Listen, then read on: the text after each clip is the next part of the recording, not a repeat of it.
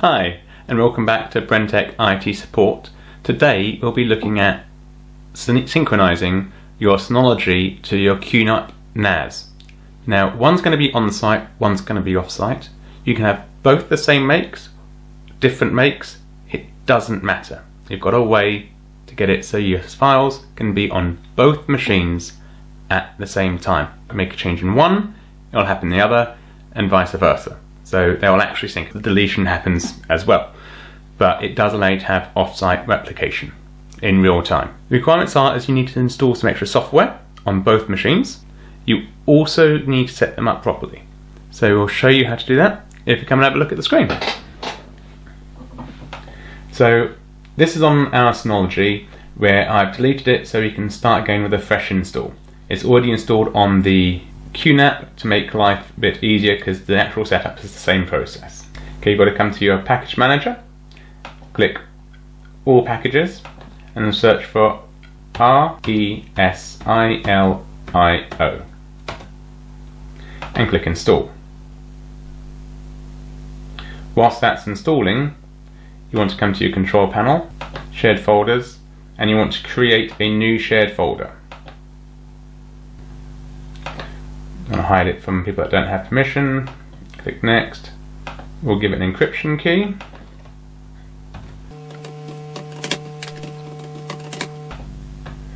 And click next. You might as well always check the checksum if you've got the Synology.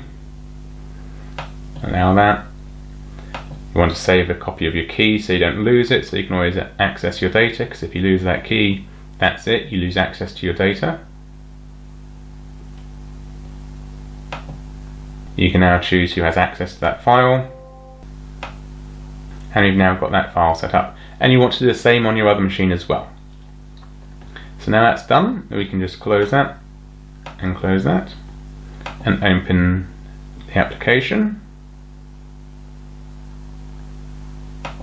Now you can choose whatever username you want to give it, and you can just choose their generated password. Select for home use. You can use their name that it's already given, that's fine, or you can change it if you wish.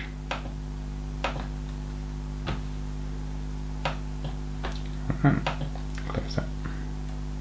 Now you've gotten to this bit, what you need to do is go to the plus.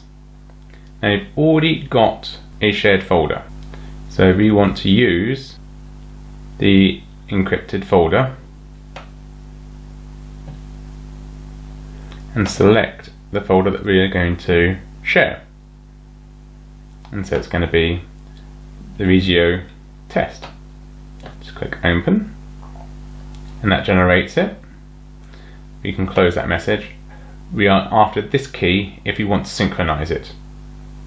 So we copy that key and just copy that into our clipboard, and we can close that, close that, close that. Now we don't need to worry about anything else on this side. We need to flick to our other machine, and here we have our Qnap, and you can see that we've already downloaded and installed Resilio Sync here. So we open that up.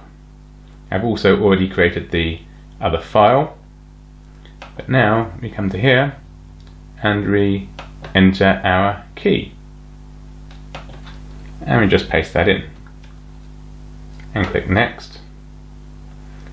Select the file that we want to sync to and open that. Now it's not empty because it's already got some things in when you create it, but that's okay, you just click OK to that. And you can now see that it is synchronizing. So I'll come back to the remote machine, close that, come to our file station, and we can see here it is empty. So we want to now, I'll quickly show you our local machine, our file station,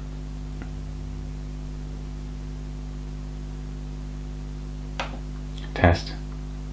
Again, you can see that is empty. That's just the files it creates to run the system.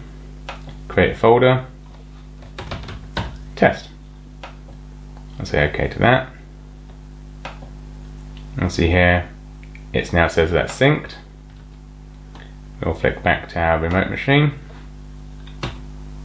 and refresh the page. It's now called test. If I come back and rename it,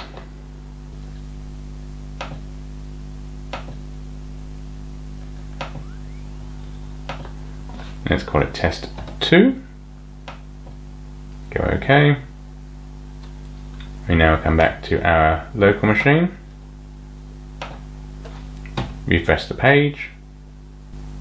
Okay, and now you can see that it's changed its name, and I added that one on the remote one, and they've just come through. It took about 5 minutes for it to actually sync across, so don't expect it straight away, but it will automatically sync. We'll try this again by deleting the CME file. Yes, we want to delete that. That's from our local machine, and we'll flick back to our remote machine. We can see that it's still there, and that's now actually gone. That was actually quite a quick one. So we'll do a rename on the local machine.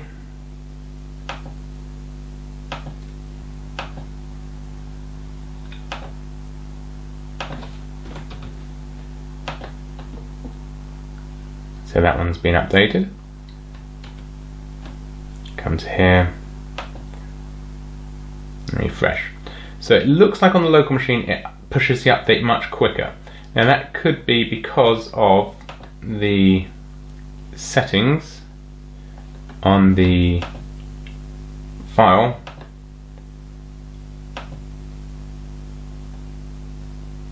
You can say which is the preferred host.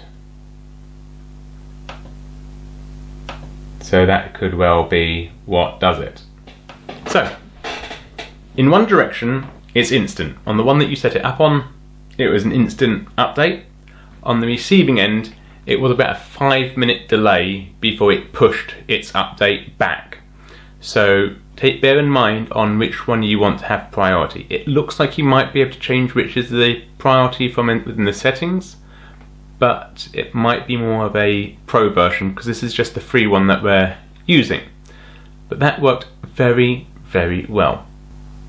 So far, it's the only way I can see to synchronize 2 different manufacturers' NAS boxes. I really like that, appreciate it. I do hope that helps you, because I know there's a lot of people out there with the same question and they've tried rsync, some worked fine, some didn't. I've also found that with this, there was no issue with setting port forwarding on my routers either. Whereas with rsync, I had to do some port forwarding and it just wasn't a very good way of doing it. I just didn't like it. So hopefully manufacturers will work together and actually have that as a standard pack rather than a third-party one. But it was supported by both Qnap and Synology, so that didn't really bother me that it's a third-party one. That was good. Well, I hope that helps everyone out there. As always, I hope you enjoyed the video. If so, give it a good thumbs up, like, comment and subscribe down below. Take care. See you again. Bye for now.